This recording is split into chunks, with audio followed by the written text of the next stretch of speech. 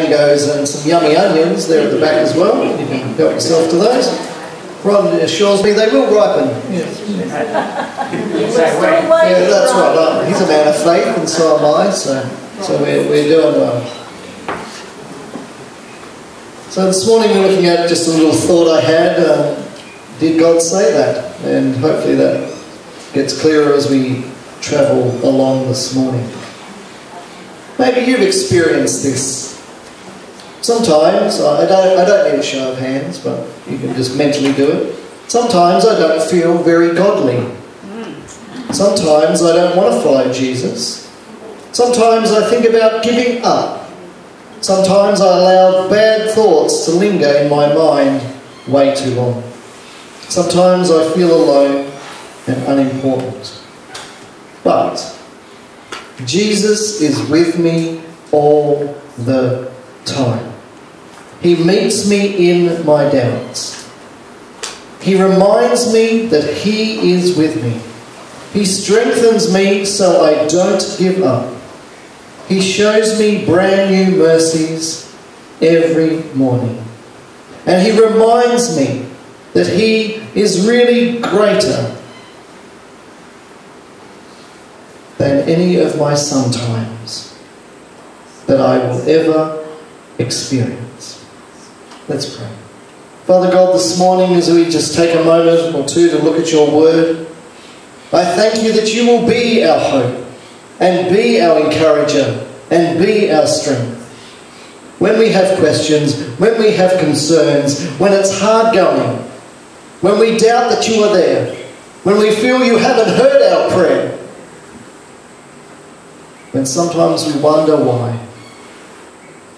But God, you are there, reminding us all the time. With the power of your Spirit and your word alive to us, come and remind us again this day. Amen. When hard times come, because they will, when at times things seem to weigh us down, when we feel, how can I go on, or how can I take this anymore? Then comes along that well-meaning Christian person to give us some advice. Or maybe that's only in my family. Or maybe that's only me. They come along, that well-meaning Christian person that says, don't worry. When God closes a door, He opens a window. That is ridiculous. If you live on the second story or a 12-foot story building, isn't it? Or the other one is, God helps those who helps themselves. Did God really say that? I think what they're trying to mean, the well-meaning person, is that things will work out. But at the time when it's hard, and at the time when life feels unfair, it's the last thing you want to hear. Or maybe this one. Hey brother, because when you say that at the beginning of something, that sounds more spiritual. Don't forget, God will never give you more than you can handle. God did not actually say that. Now that's a revelation for many of you. It's not actually in here, in those exact words. Certainly it's maybe implied. And certainly I've said that and I've misquoted that. But the idea comes from what's up on the screen there in 1 Corinthians 10:13. No temptation has overtaken you except what is common to mankind. And God is faithful. He will not let you be tempted beyond what you can bear. But when you are tempted, He will also provide a way out so that you can endure it. Paul's focus for us is temptation. God will provide for us and make a way. We will always have a choice. Remember Joseph? He had a choice. When we are faced with difficult times, situations, temptations, run towards God, friends, not away from Him. For God wants to teach us and show us to depend on Him when things are concerning and hard. Hopefully that won't be us in a couple of weeks' time, just sitting here all alone. Remember Jonah? Jonah chapter 2, verses 2 and 7. He said, "In my distress I called to the Lord, and He answered me. From deep in the realms of the dead I called for help, and you listened to my cry. When my life was ebbing away, I remembered you, Lord, and my prayer rose to you, to your holy temple." God hears our prayer. God knows our concerns and our fears. Let us not doubt God when the storms of life come, because He is there. He is right there with you and with me. Never let the presence of a storm make you doubt the presence of God, for He will never leave you or forsake you. David wrote in Psalm 145, verse 18, "The Lord is near to all who call on Him, to all who call on Him in truth." And no doubt throughout our life, we have certainly called on the Lord. Let us seek God, draw near, don't push away, don't hide your face, call on His name. God, help me. God, hear my prayer. Hear my cry. He wants to save you and rescue you and set you free. Yes, there is fear. Yes, there is concern. In these current days. Psalm 34 verse 18, "The Lord is close to the brokenhearted and saves those who are crushed in spirit." Friend, God is close to you. God is close to me. God is close to us. Don't walk away, but let Him in. I would rather be in a dark valley with Jesus than on a mountain top all alone without Him. God wants us to experience His power. We think we're okay. We think, hey, I'll show God. I know best. I can do it. We believe the lie. God won't give us more than we can handle. And it becomes about you, and it becomes about me. It becomes about my strength and my power and how good I am, not relying on God the Father, Son and Holy Spirit. We're white-knuckled, hanging on, while the world crumbles around us. But friend, we were created to need God and to rely on Him and to rest on Him in prayer.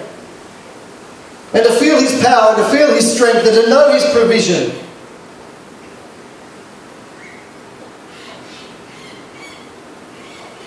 When we recognise that He didn't expect us to handle everything by ourselves, that's when we experience His provision and power. God, help me.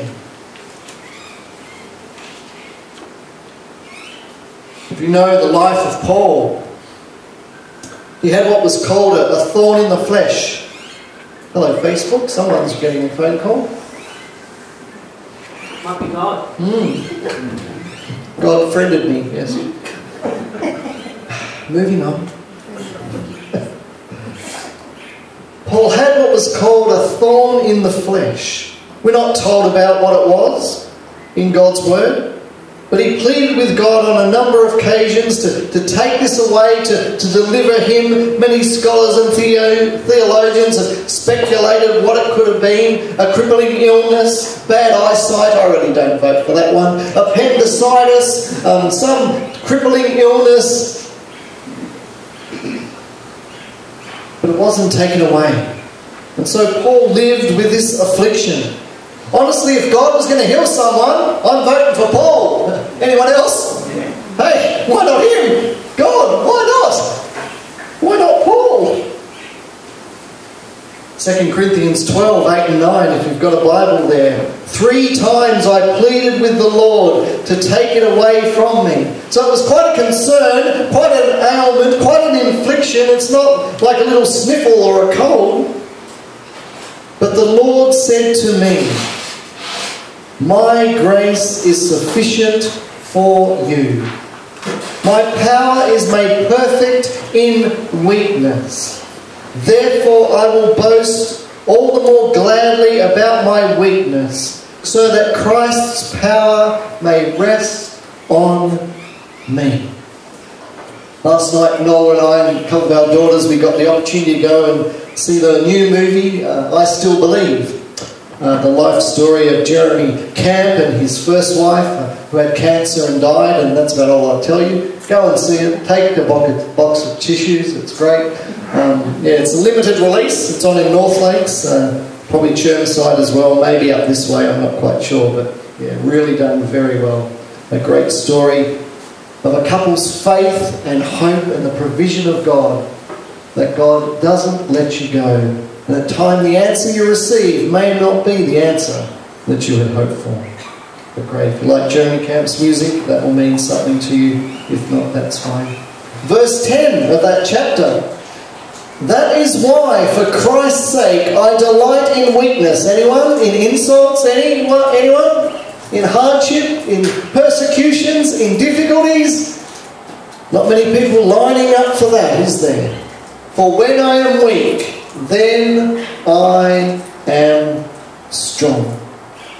It's in my weakness and brokenness, it's in my hardship that God comes through. He supplies what I need. He provides what I couldn't provide. Because it is there, in that place, me, must rely on God all the more. And it is there in that place that you, too, must rely on God all the more. When you don't have what it takes, tap into the power and presence of God. God, help me.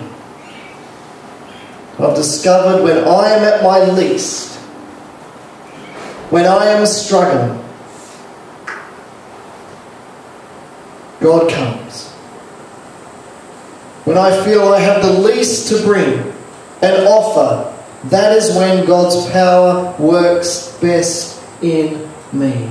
When I humble myself and are faithful to Him, as weak as I am, as hopeless as I am, whatever, however, God will meet me there. And God will meet you there. As faithfully we stand, as faithfully we care, as faithfully we serve, as faithfully I minister. At times, hey God, you got to come through, because I've given all I can give. In Psalm 103, praise the Lord, my soul. All my innermost being, praise His holy name. Praise the Lord, my soul, and forget not all His benefits, who forgives your sins and heals your diseases, who redeems your life from the pit and crowns you with love and compassion. If God has called you to be a parent, there will be more than you can handle. If you are in ministry, there will be more than you can handle. If you are married, there will be more than you can handle. If you are unwell, there will be more than you can handle. If you have your own business, if you're busy at work, if you interact with other people on a daily basis, friend, there will be more than you can handle. You are not created to go it alone. Depend on God and each other. hear what God wants to say to you today. He restores the broken, the overwhelmed. He wipes those tears and restores those lives. He doesn't expect us to maintain this level of uncertainty all the time. And as we come to a close, let us consider this thought. Results happen over time, not overnight. Work hard, stay consistent, and be patient. Sure, many of us have said, hey God, I've done the patience thing, I've worked that one out.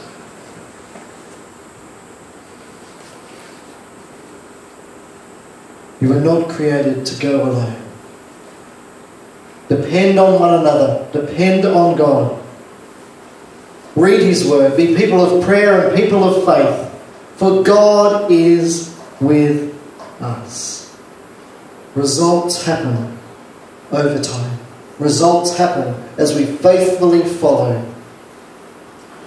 our Lord and Saviour. God bless you. Amen.